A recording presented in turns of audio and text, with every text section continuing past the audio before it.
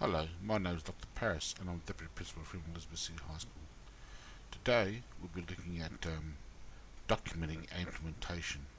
Now we've actually designed the game, so the game's been designed, and what we need to do is to document it. Now, if you recall our documentation, we did a documentation. We started off with a title page.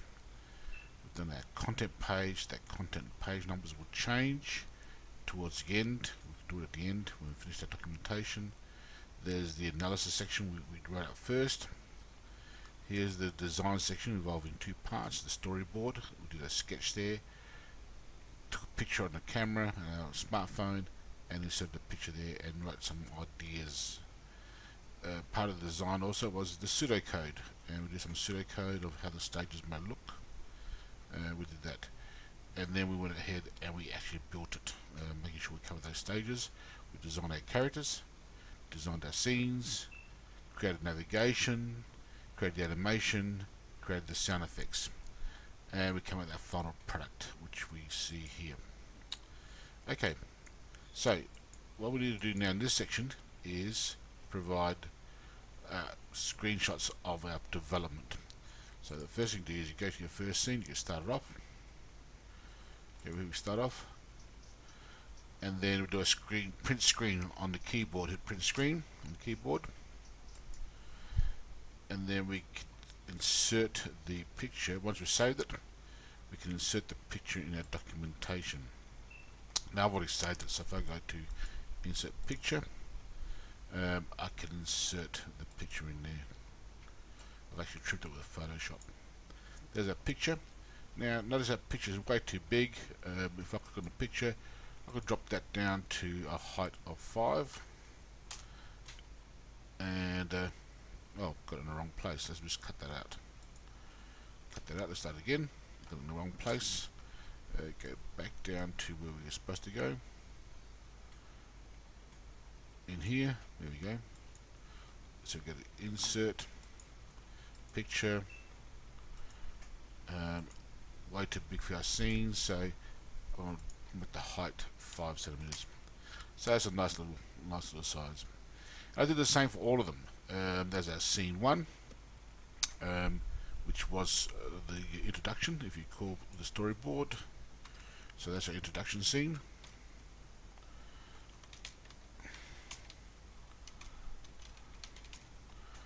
Okay. The next scene was our house of straw scene.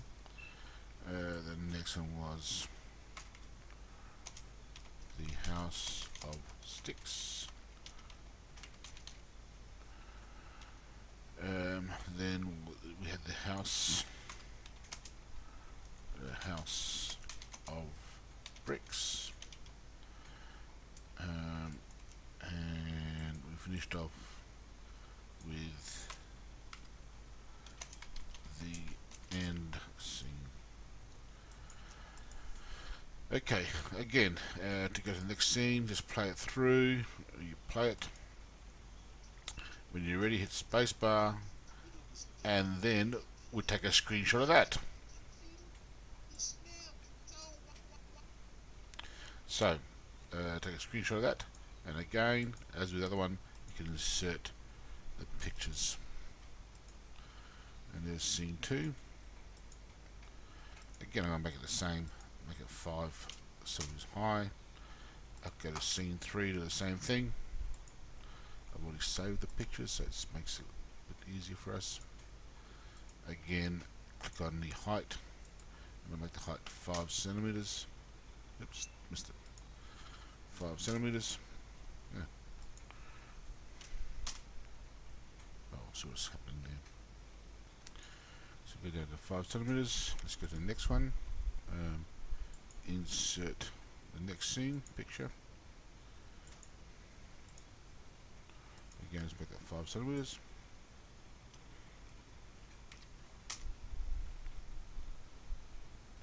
So that's 5 centimeters now. Let's go to the final scene. Insert the picture of the final scene, and again, we're going to make that 5 centimeters. There it is. That's all done. Now we do the write-up. In this case, I'm going to write down that, well, on the green flag, which is the start button, the game commences with the following scenes. Okay, so we write that down here. Okay, so now talk about what multimedia. Well, after a few seconds, the space bar appears, giving the user the opportunity to go to the next scene. In this scene, let's put a scene wrong here. In this scene, oops, background music commences. The pigs breathe at different rates, and the wolf has its tail and face animated. Okay, now we'll give the same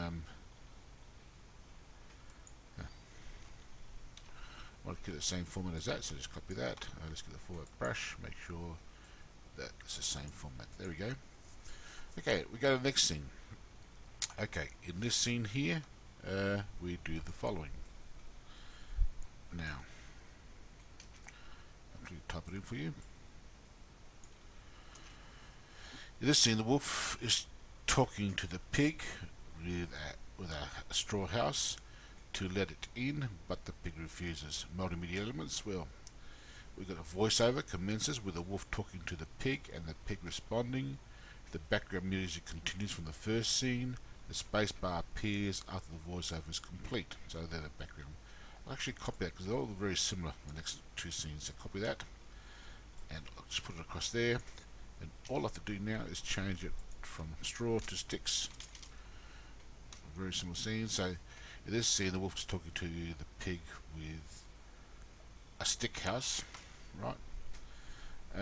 To let it in, but the pig refuses, and the same thing happens. And we can say the same thing for the next scene.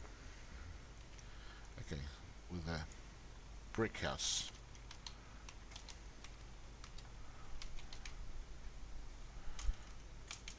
To let it in, etc. Now we're down to our final scene. Now we've got to cross pages, so what I might do is just click on there and insert a page break. So have 3 in that scene and have 2 in this scene. Okay, in this scene here, the house of the end, the following happens. So look. Okay, there are several screenshots in this scene.